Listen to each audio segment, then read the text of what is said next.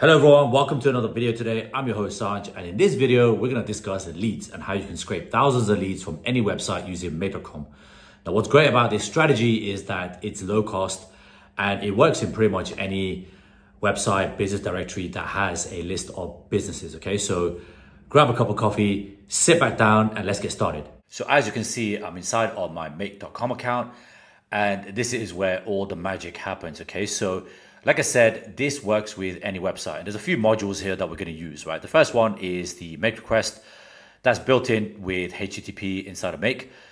The next one's a text parser, and you'll see why I need that. Then the main module, and this is a secret source, okay? It's going to extract all the data from any website, and we're going to do it in a very specific format using very tight prompts, okay?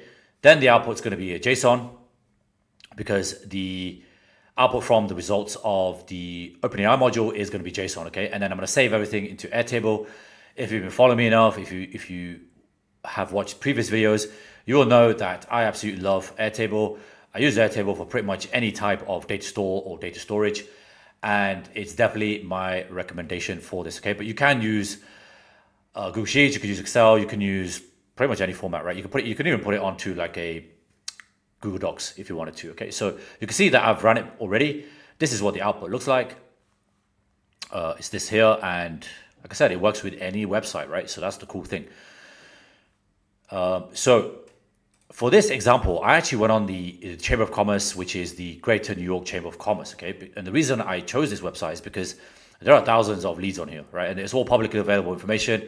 I'm not hacking anything. This is not unauthorized access, right? I'm not signed into anything, right? You can see here, there's no login, right? This works with any publicly facing website, right? So you can think of any directories, any kind of Chamber of Commerce. So most countries, most cities have a Chamber of Commerce. Certainly where I live, I just chose New York because there's thousands, hundreds, if not hundreds of thousands of results. And by the way, this is one site, right? And one state, right? When you multiply this by the number of states, the number of sites, the number of categories for each business, I mean, it's ridiculous, right? You can get millions of leads, okay? And that's the beauty of the system, okay? So in this website, they give us a few things. They give us a name of the business. They give us a description of the business. You can see here. So this is One Green Nation. Not sure what it does, but there you go if you want to read that. Then it's got a contact, which is very important. We've got a phone number. Excellent. We've got a website, and we've got an address. So there's a few things you can do here, right? Now, the only thing that's missing is email, but there's plenty of websites that have email addresses on there if you wanted to do like an email campaign, right? For this example, I'm just going to assume that you're going to go on the website, and you can even do like mail.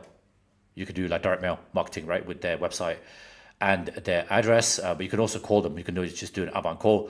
And I'll show you another video how you can use these phone numbers to basically create an AI activated voice bot, which is incredible. It'll actually call all these, and it'll do the cold calling for you as well. Okay, and I'll do that in a future video. But there's a lot of information here that we could use, right, in a marketing campaign. So I'm gonna delete all these just to show you that it works, and then we're gonna run it together and build it together, which is the most important step. Okay, so heading back into the make automation, I'm just gonna click run. Let's see this puppy in action.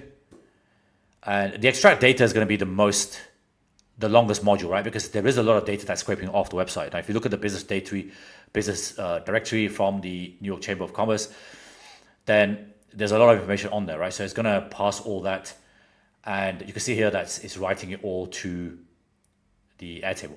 Okay, so if I go back into Airtable, you can see here, right? There's all this information. Now, it does grab everything that is publicly available. For this one here, 365 data centers, there's obviously no contact name. You can check that manually as well. So if you go down this list, where's the 365 data centers? Yeah, so you see there's no contact there, so that's fine, right? But where there is a contact, it will actually extract that information for you, okay?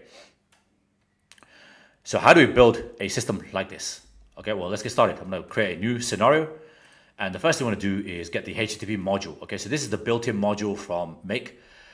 This is not gonna cost you anything extra. And then you wanna select the Make request. Okay, that's this module here. And then for URL, you just want to grab whatever the URL is. Okay, so this is just the directories page, so it's Chamber of Commerce /business directory. You could actually filter by category. If you wanted to filter by page number, you can do all that. But for this example, I'm just going to get the default URL, okay, which is the business directory. And you'll see that here, okay? So that's the website here. It is a get method. You don't need to touch that. You don't need anything to do in headers or query strings or body type, but you do want to pass the response, right? And the reason for that is because, let me just move this out of the way, is because it says here that automatically passes response and converts JSON and XML responses, right? So you don't need, basically, if you left this at no, you'd have to put in a JSON parser module, which is not a big deal, but it's just an extra step, which means that it's going to use more operations inside of your account, right? So that's something to bear in mind. Also, the more modules you have, the more operations that you need. It's going to take longer for the workflow to complete. Okay, so just something to bear in mind, right? But you could leave that no. But for this, we're going to use pass response, okay? Then you would just want to run this just to make sure that you get status 200. If you see a status 200, that means that it's worked. Okay, so you can, here you go. You've got a status 200, which is great. That's exactly what we will need. Okay, so that's the first module. Then if we go back to the original, and I'm going to use this as a guide for you so you see exactly where we are. The next one is a text parser, because if you go back into here, if you see the output, right? So the input is obviously whatever we've plugged in, which is the Chamber of Commerce website. The output is going to be a bunch of text. Okay, so if we go to data, you can see it here, right? It's just HTML text. Now, there's not much we can do with this, right? Because it's HTML. So what we have to do is get the text parser, and we want to convert HTML to text. A very simple module, plug that in. And then for the mapping, you just want to get the data, right? Wherever you see this doc type HTML, that's the header for the HTML scraped file. And so you just want to grab that, okay? And then just okay that. And then the next thing we'll do is rename these modules. So this can just be scrape website or scrape the website. I should put scrape the website. For the connectors and text parsers and stuff, I don't really put anything in there because it's obvious what it does, right? This is a text parser.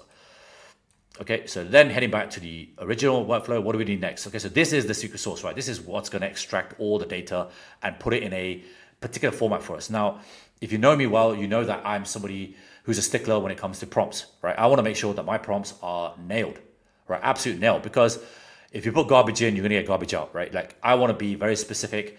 And there are some issues with the public directories, right? And you'll see why when I show you the prompt, okay? So if you know me well, you know that I love a developer system role because I like to set the context. So for this is, the context is you are a data extractor. That's it, plain and simple, right? You don't need to spend too long on here.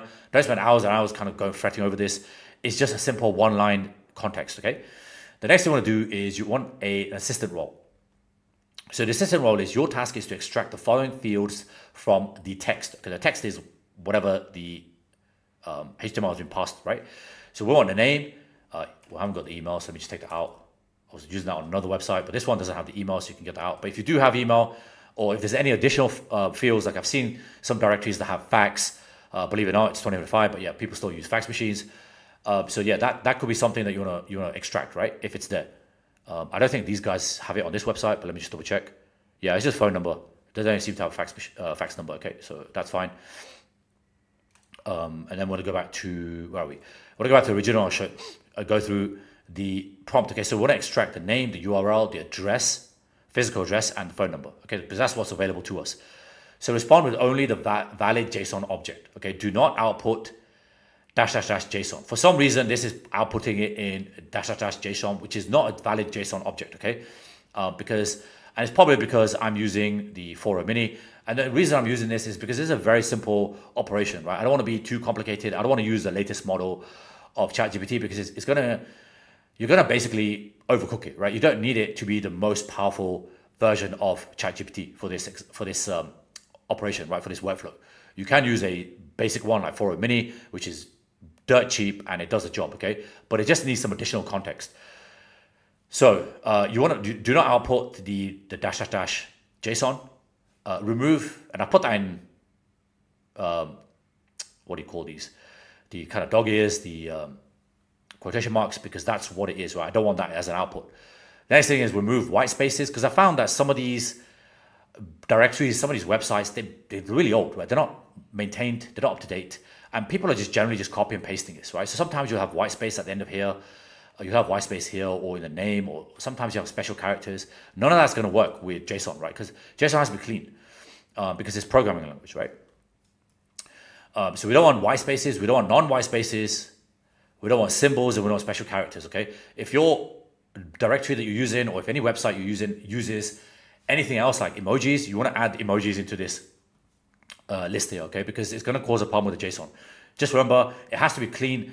It has to be a clean JSON object. If you cannot remove it for whatever reason, just move on. Just move on to the next contact details, okay? And then what you want to do is you want to set it to, let's put it here. And you want to give it into some variables, okay? So this is what we're going to export from this module here. Well, company name, and this is in the JSON format, okay? Contact name, email address, website URL, corporate address, and phone number. Okay, that's what we're going to pass, okay? And then you need a pass JSON module, because then you're going to have to extract those fields and then you can save that into Airtable, okay? So next thing we're going to do in this module here is let's create a completion, which is the OpenAI module, and then create the API key if you haven't done that already. If you look at one of our previous videos, I'll show you how to do that. But it's very straightforward. You just go to platform.api.com, go into I think it's the developer section or the API section, and just create a new key, give it a useful name, something like make.com, automations, and then paste the key inside of here, okay? Then for the model, you can use any model. Just bear in mind the latest models like O1 Mini is going to be the most expensive because it is the latest model, right? But over time, the costs come down. I'm still using 4 Mini and I'm fine with the results. Okay, then let's just grab the prompts because I've already done them, right? So I don't want to type them out again in the interest of keeping this video as short as possible. So just wait for that to load. So I'm gonna get the data extractor one. Okay, so let's get this one. Let's plug in this, close that. And then the next one's going to be an assistant. Okay, so head back into the original, and I'm just going to copy this out because I spent a bit of time doing this. I mean, not that much time compared to previous prompts, but enough to basically get rid of all the errors that I had with the JSON object not accepting symbols, white spaces, etc., etc. Okay, for the text, because I'm copying this, I want to grab it from my module here, which is to text. Okay, and that's this one here. Okay. Then, why is this still red? Something I haven't accepted. Let's see. We'll go back into the module, just make sure everything's there. For token completion, I'm just going to set this to 0.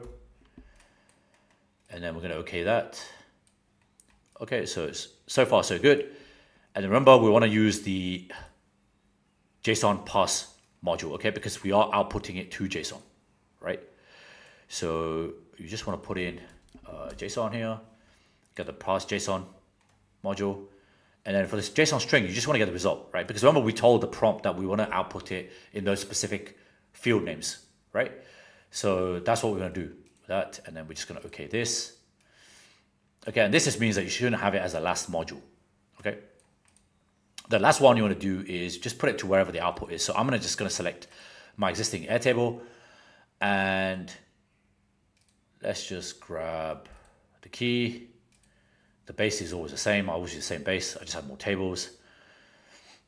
And then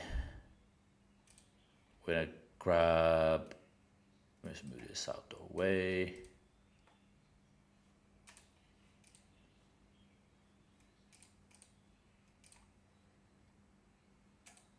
Website leads, okay? Or call it whatever you want to call it. And then you just map the correct fields. Now, because I haven't run this, right, it hasn't got the output for the JSON, okay? But normally you'd map whatever you see here. So I'll show you on the original one because I've already done it. I don't want to run it here because it's just going to use more operations. But you see here, right, it's outputted the company name because I created that field, right, in JSON. The contact name, the email address, if it's there. If it's null, just leave it. Website URL, corporate address, phone number, okay?